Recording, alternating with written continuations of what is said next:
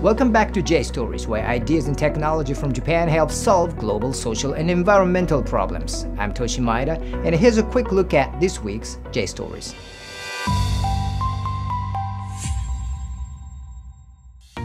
For children who are unable to go to school due to poor health, it's not easy to keep up with their education or their friendships.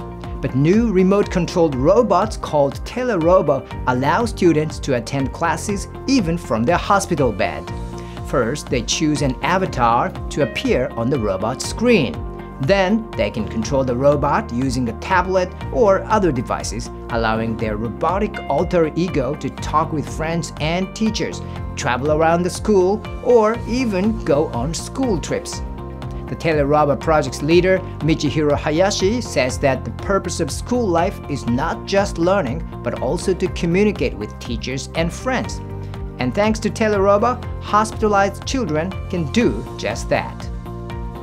What if pretty much anything could be used to generate power from sunlight?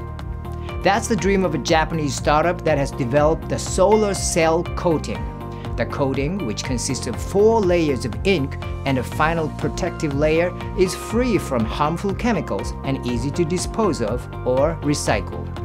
It is radically different to conventional solar panels, which tend to be heavy, expensive, and contain potentially dangerous substances such as lead. In principle, the new coating could be applied directly to almost anything, including film, glass, and fabrics. A downside is that its efficiency is much lower than current solar panels. But the researchers say their aim is not to replace advanced solar technology. Rather, they want to add to the solar landscape, producing simple, cheap, and safe power systems that can be used by anyone, anywhere. That's all for this week from JStories. Please visit our website at jstories.media for more details on these stories. Thank you for watching and stay tuned for more solutions and inspiration from Japan.